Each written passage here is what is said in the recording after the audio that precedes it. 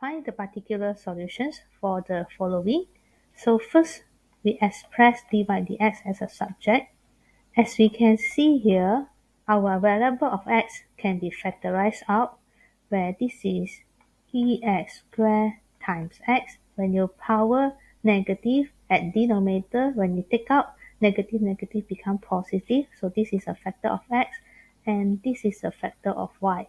So this question can be using separable.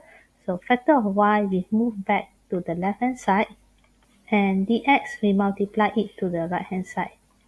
Then we integrate both sides. So to integrate this, we rewrite the bracket of this linear to be the power form.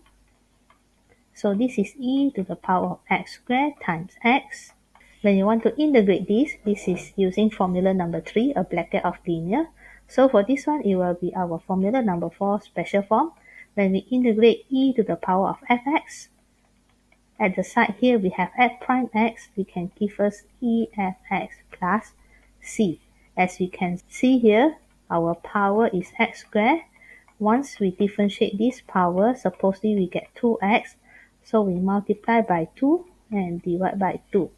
So this integration will be integrate using formula directly. So a bracket of linear, it will be power plus 1 over new power, then coefficient of this linear will be 1. And then for this one, efx with the f prime at the side, so it will give us e to fx, then plus c. So what we need to do next is simplify in general form. So power negative will be at denominator, then this negative we simplify it to the right hand side. So negative c plus c is still the same things. Then we want to inverse this fraction, so we get same to the denominator. So where here we times 2. Then when we inverse it,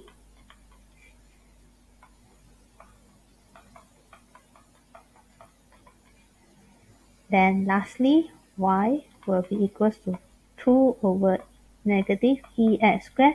As 2c also constant, so I remain it at constant c, then minus 2. Therefore, this is our general solution.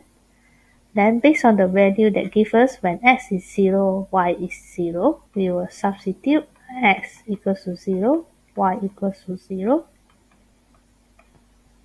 So e power of 0 to find out the c. So move back the 2 to the left hand side.